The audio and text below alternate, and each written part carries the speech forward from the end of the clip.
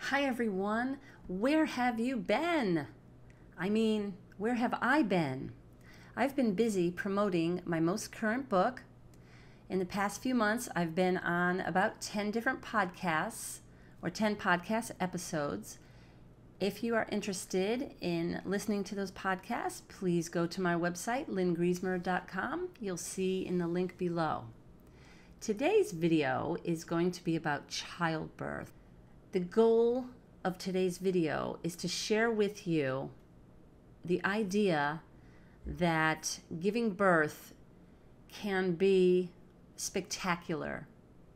Giving birth, according to this couple who's going to share their story, was an amazing experience. When you let nature take its course, it might happen in the middle of the night, in the quiet of the night, in the peacefulness of your home, in the comfort of your home, just the two of you. It's a fascinating story, and it's going to be told by my daughter Christina and her husband Colin. Their second birth was also a free birth or unassisted home birth. And in this video, I hope that you will think of it as thought-provoking. Those of you who are in the childbearing years, those of you who are interested in childbirth, those of you hoping to get pregnant or who are currently pregnant, please listen to their story with an open mind. And here's the biggest question I want to ask you. What would be your dream birth experience? And this couple comes close. From start to finish, from labor to birth, was pretty much 2 hours. And it's just amazing. It's amazing what the human body can do. It's amazing how our bodies are meant to give birth. And their story, I would say it's inspiring, but really it's thought-provoking. In September, I will be collecting birth stories, free birth stories, and I'm going to be working on another book on birth. At first, I thought it would be my second edition to Unassisted Home Birth and Active Love, which is 25 years old this August.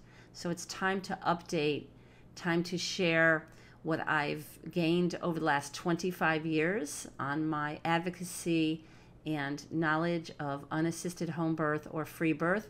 Let's call it free birth. That is what the most current term is being used. Keep in touch with me if you've given birth unassisted since 2021. I will be sharing stories and sharing a lot of different things. So I'm excited to begin the project this fall into next year.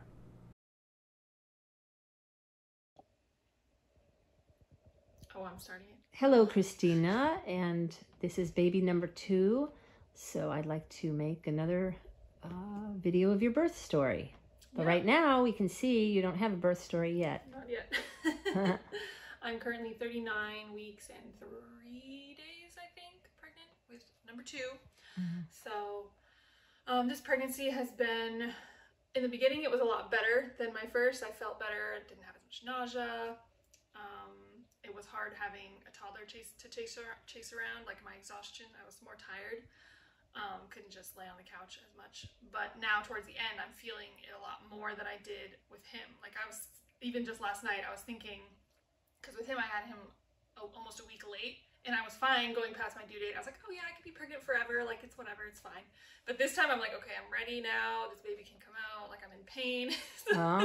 It's uncomfortable. Yeah, like my whole, like when I sleep at night, I get up like 3 times to pee every night, and rolling over, like my whole pelvis is like popping and hurts, and like getting out of bed is hard. And oh, you're ready. Yeah, so I'm like feeling it a lot more this time around. I don't know if it's just because I'm like bigger or second time close pregnancies, I don't know. But yes, Felix was born December 5th, and he's about 16 months old. Yeah, he just turned 16. And this one is due April 15th, and it's now April 11th today. So yeah, just a few more days till the due date. Yeah.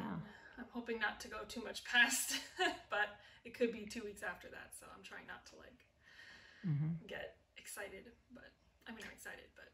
Are you looking to do anything different this time around? I'm going to try to do a water birth this time. I didn't do that with him. So that I'm hoping will help a lot with like pain management during the birth process, and helped me find a more comfortable position and all of that. But as far as the birth, like overall, we're still planning the same unassisted home birth, just my husband and I here. Nothing, the only big difference is the water birth part. Everything else is going to be pretty much the same. Now, you've been having chiropractic care throughout your pregnancy, and tell us how that's been going, how often you go. Yeah, so with Felix, I started going, when I was pregnant with Felix, I started going when I was about 20 or 21 weeks along. So it definitely helped, but this time around, I think I was going from the very beginning, so I think it's helped a lot. I think that's what was helping with the nausea, and I didn't have any headaches or anything in the beginning of the pregnancy, so I think that really helped. And it's definitely been helping with overall like hip pain and all that stuff too. So I go once a week now.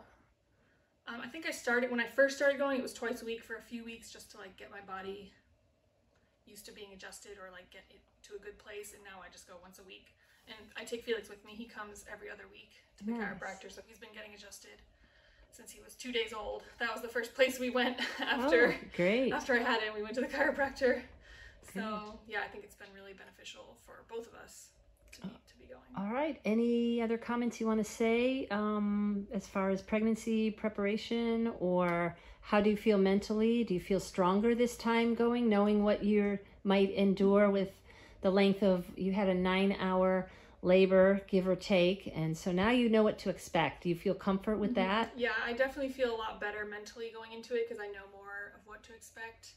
I mean, obviously every birth is different, so it could be totally different. It could be 20 hours long, or it could be like 2 hours long. I don't know how long labor is going to be. Hopefully it's not super long, but I'm just really excited for Felix to have a little sibling and see them interact, and he's going to be such a good big brother, and it's going to change our family a lot, but I'm excited. All right. Well, thank you very much, and we'll check in when we have a baby to look at. Okay.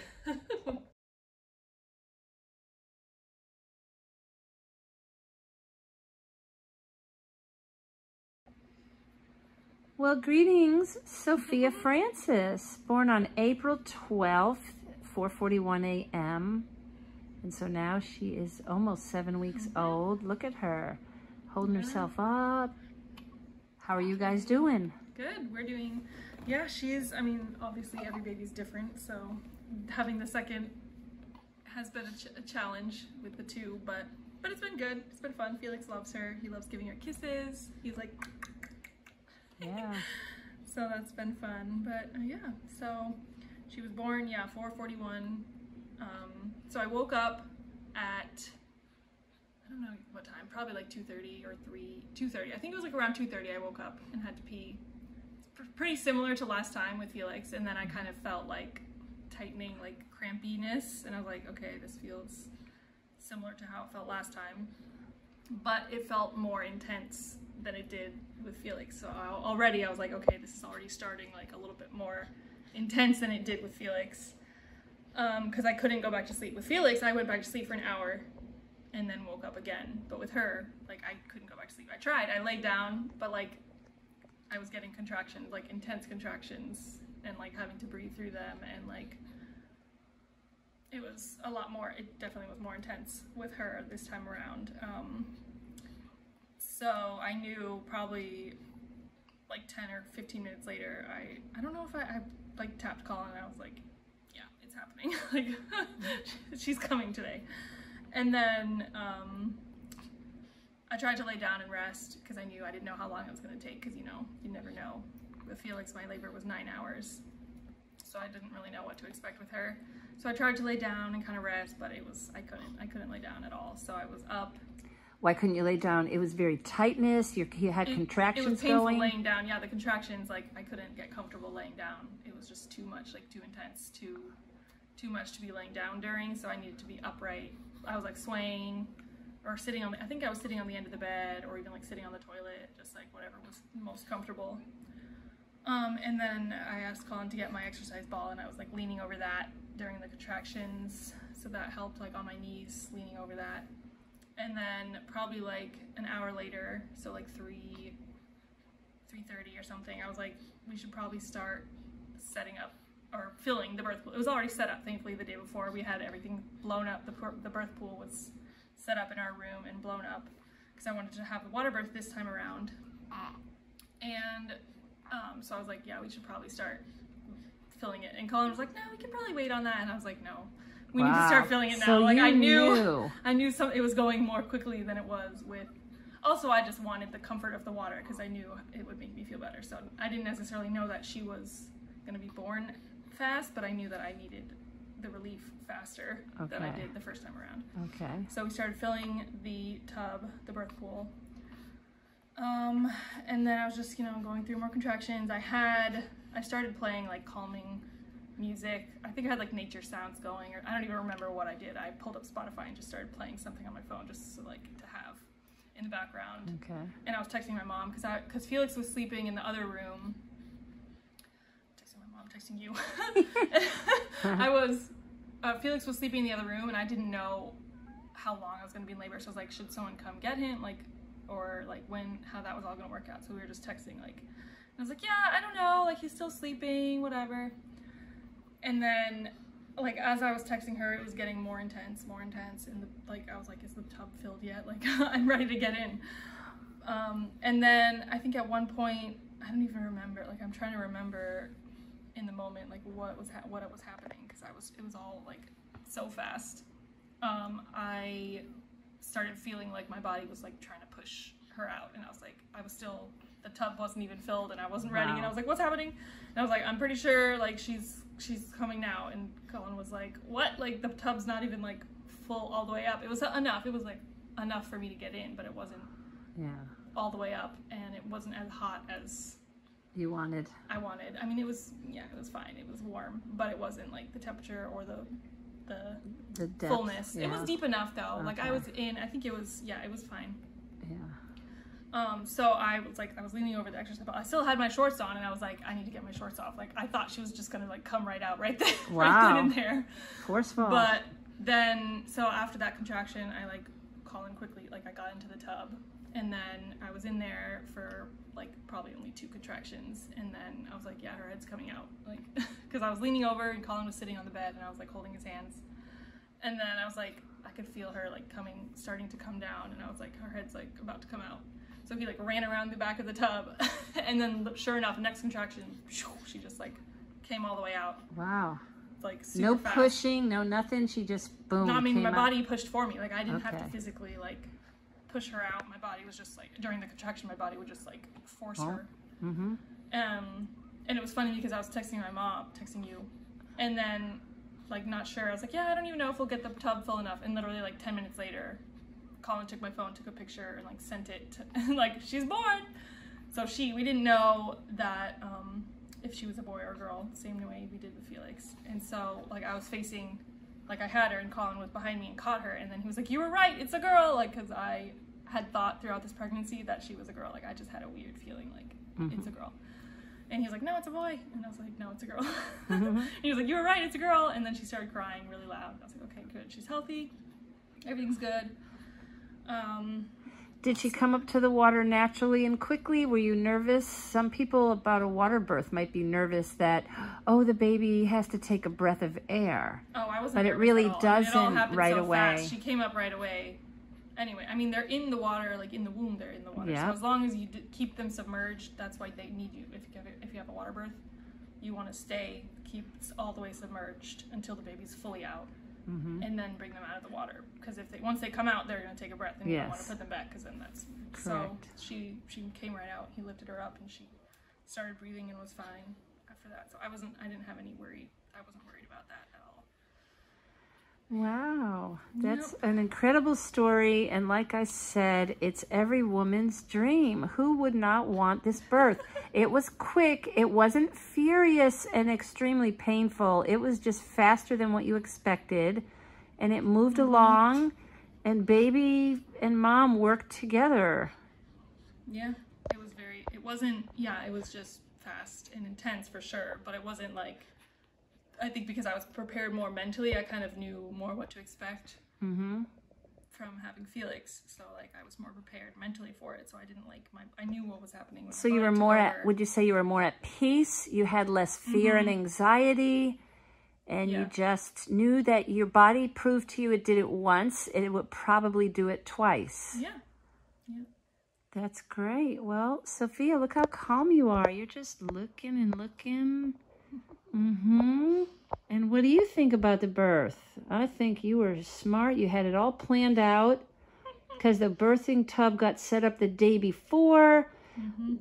I actually took a picture of your mom pregnant probably 3 p.m. within 13 hours of your birth. We didn't know. And here you are. Yeah. And I made a bunch of freezer meals the day before. Oh, I was freezer like, I need to meals. make freezer meals, and like we got everything We cleaned ready the house. day before. Yeah. I went grocery shopping, and then she was born. The car seat that you needed for her arrived in the mail just 2 or 3 days prior. Actually, yeah, I don't remember how long we had the car seat. Just a few days. Yeah. She's gonna yawn or sneeze. Ready? Wait for it. Nope, neither. All right. Any other comments you want to make, like comparing the births, or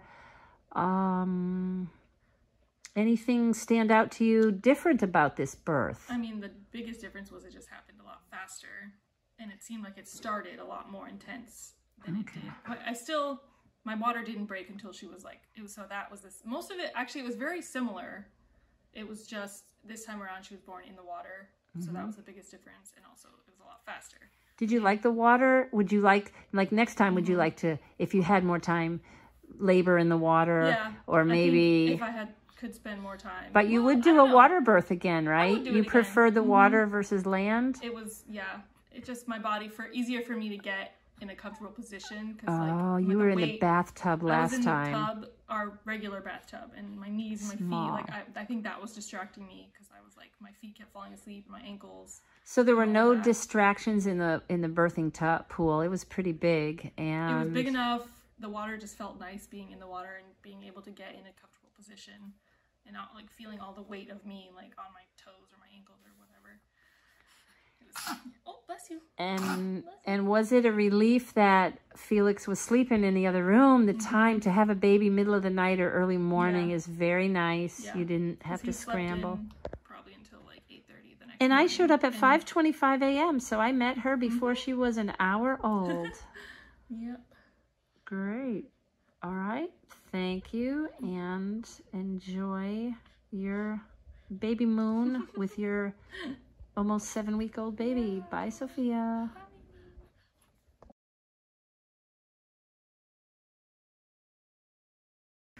Surprise for you. Mommy's tummy is gone away. Now you have a little sister. Say hi. Good morning.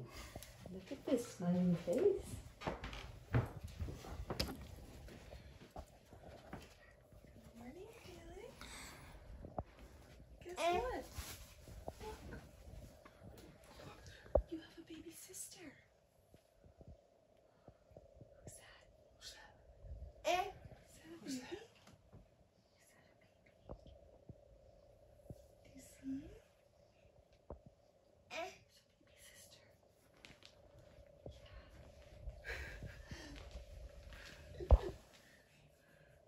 Gets it yet. You see her? It's a little baby.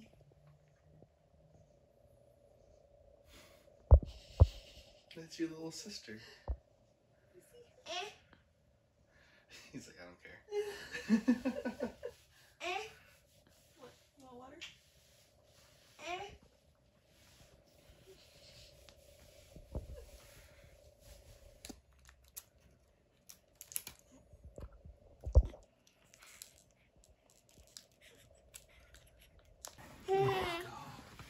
Here we go. Here we go.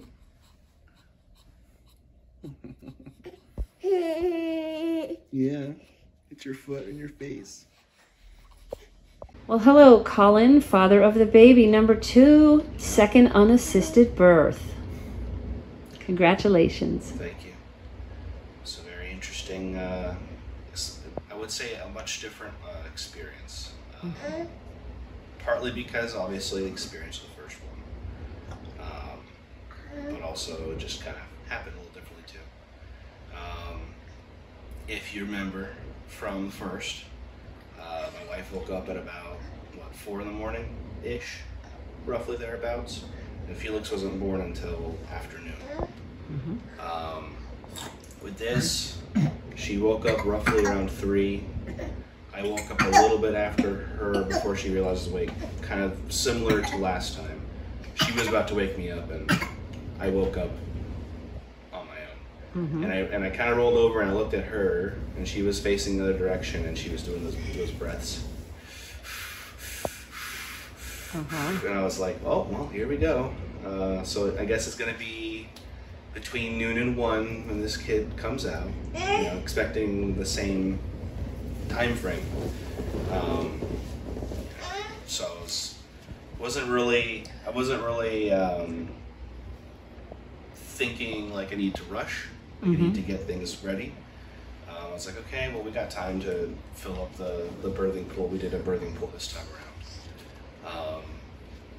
You know, I was thinking, okay, Felix is asleep. We're gonna have to figure out who's gonna come get Felix for the daytime once he wakes up. And of course, I was much less anxious for this time around because this is my second rodeo. It's no big deal. I've been here. You know, it's not super intensive on me. I just pay attention to her cues, and when the time comes, I catch. Okay. Very, very easy for a man to do, I think. But then all of a sudden, she started acting like this is coming faster. Like this is happening quick. And I was like, so what roughly equivalent time from last time you feel like 8, 9, just like 10. Like, okay, so we're getting close. We're getting close. And this was, gosh, just after 4 in the morning. You know, she was up. You know, we were starting to get the tub filled for the pool, the little mini blow-up pool. Then she was leaning on the medicine ball. You see her next to me here. She was kind of doing some breaths and going through some of those contractions. And then it got to a point where she just said, like, I have to get in now. Like, I don't know if I'm gonna make it from getting up from this kneeling position to into the pool before the baby comes. I'm like, it's not even 5 in the morning. Like, this is going very fast.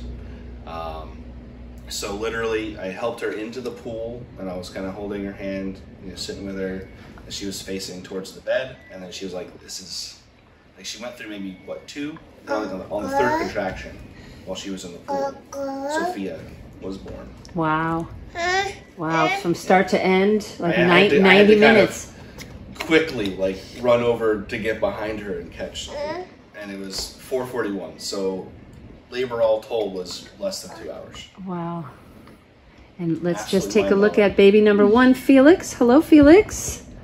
Hi. Okay. He's doing well. He's doing well.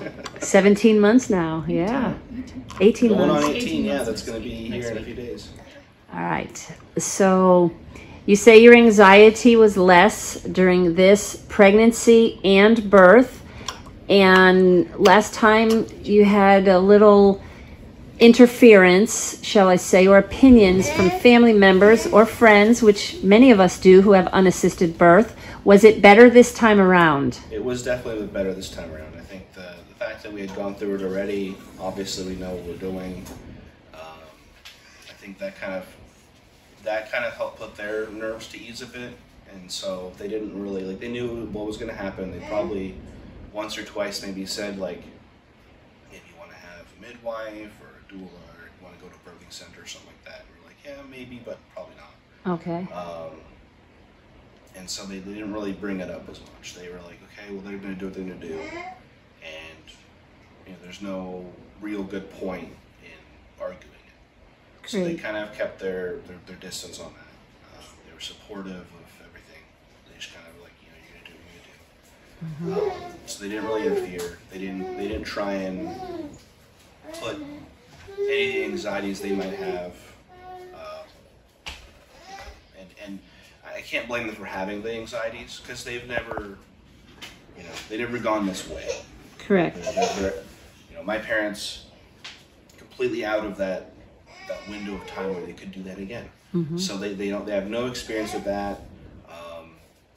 With my brother and my sister-in-law and their kids, the first one was a C-section, and had to kind of go that route where, for all their subsequent children have been C-sections. It's what the medical establishment will say, and that's what they believe, and everything has been fine for them so far. God bless them, they're having their 7th year in the end of the year. Wonderful. So how do you feel being, I don't know, a renegade or outside the norm? Do you feel pressured by that? Do you feel honored and proud of that? Or do you just feel it's part of life? It's the decision that you've come to make? Yeah, it's just the decision to come to make. It's what makes sense to me. And I mean, I could argue that to me, it's like the way it should be. I think from a logical perspective, if you look at it that way, it kind of is. You got to think, humans have been giving birth for however many, depending on your eschatological views of how, time has worked, millions to thousands of years. There was no medical establishment telling us what we should or shouldn't do. The body would tell, the woman's body would tell the woman what needed to happen. The man would respond to that. Okay. And create for her a safe environment in which that can happen as it should, without interference. Obviously, we believe if something were to all of a sudden start going horribly wrong, and she could tell, because we've read up on the books of what can go wrong, what we can handle, and what we cannot handle, in terms of in terms of ensuring that the baby and the mother survive, obviously. So, if something like that were to arise, we would go to a hospital, because that's what that's for. But being pregnant and giving birth are not serious medical conditions. It's not a serious medical procedure. It's not something where you have to have doctors involved.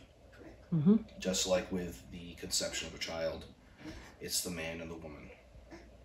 And that's all that needs to be involved when the child comes into the world, out of the womb. Thank you. Can you tell me how profound it is as a man to participate in an unassisted home birth, or free birth, as we refer to it? It's like nothing else. It's like, it feels like the greatest accomplishment in your entire life.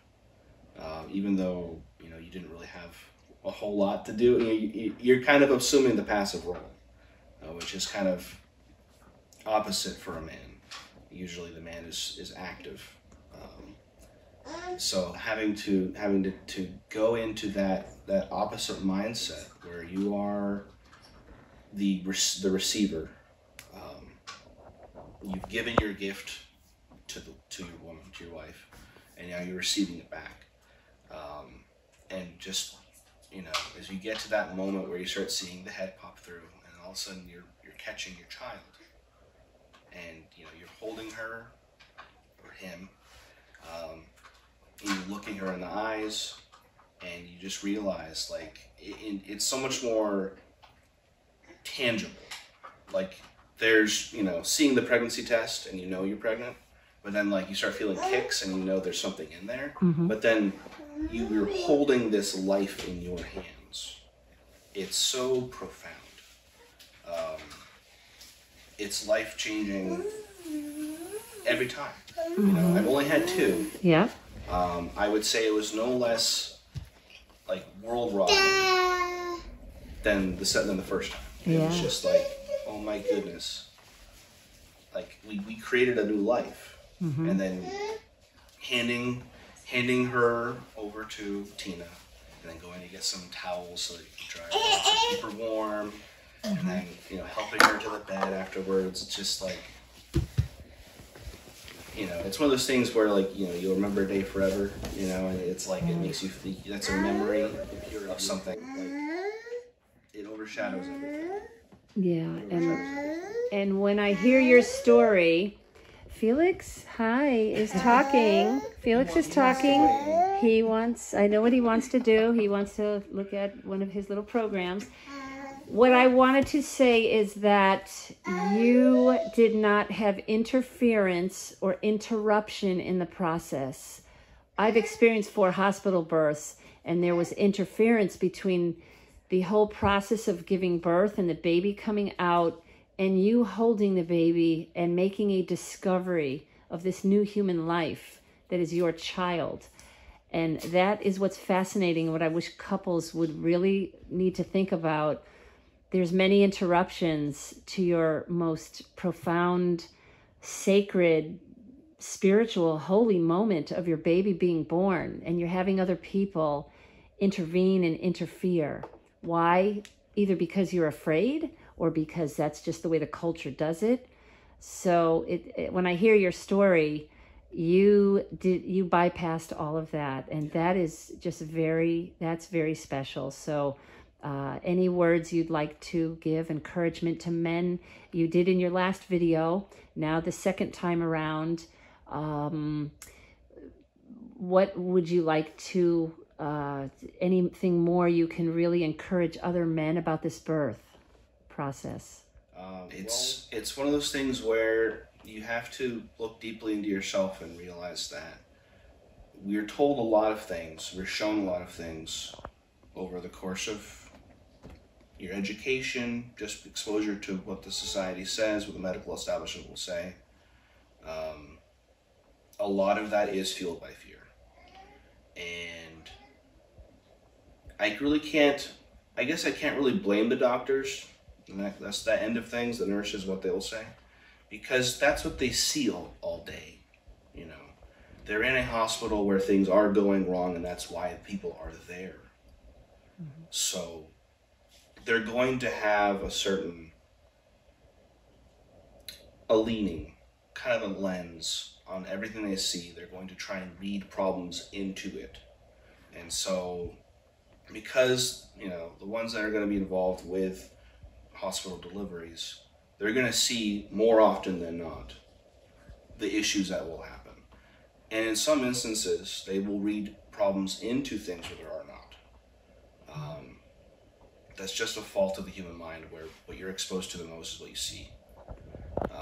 And so how can men overcome this and make the decision? You have to reflect upon that and understand that you have to accept the fact that, yes, they may be medical experts, but you can kind of be the foil to that and understand it from a different perspective and understand where there might be that overactivity of looking for a problem to solve where there isn't one. And understand that in the doctor's case, when it comes to birth, they're looking for a problem where there is not. And I would say it's incumbent upon any man to look at that as their responsibility, to understand where there should and should not be an intervention, medically speaking. The first principle of medicine is, you know, if there's nothing to fix, don't fix it, basically. If you are not doing procedures that are unnecessary, you won't do unnecessary harm. Mm-hmm. And so in this instance, with birth, if everything has been going well during the pregnancy, everything seems perfectly well, I would say you have to look at that and say, that's everything going the way it should. And I understand if you're not comfortable, maybe if you want to do like a birthing center, dipping your toes, like some of my friends have done. They do birthing centers, and it's, I would say, pretty close to what from they've described, it's pretty close to what we've done. Where you basically just have the room, mm-hmm. and you will page them if you have an issue. But it doesn't even have to go, you don't even need that. If you know things are going well, and you know the signs of what could be going wrong, and you're not seeing any of those signs, let it be as it is. Because there's no place that your wife is going to be more comfortable than in her own home. And there's no better place for a child to come into the world than possibly the same room in which they were created. And so you have no sorts of interruption of preventing the mother from holding her child and just resting after the ordeal and having that bonding time. Like I know in some hospitals, you know, you actually have to pay you'll get like a fee, an extra fee for skin-to-skin contact immediately afterwards. I didn't know that. Yeah, I've seen. It's not a universal thing, but that's something that I've seen in some instances where like they literally have like on their hospital bill, you know, immediate skin-to-skin contact, you know, $5,000, and that's like it gets billed to the insurance. They don't see it, but still, Wow. like that's insane. That's something they'll try and profiteer on. Wow. They're pulling insurance money for that. Wow. Insane. All Something right. that shouldn't even happen. Yeah. Well, thank you for your comments, and good luck in your new journey as a father of two. Mm-hmm. And as every day goes by, it's loving and learning, and you're off to a good start. Thank you.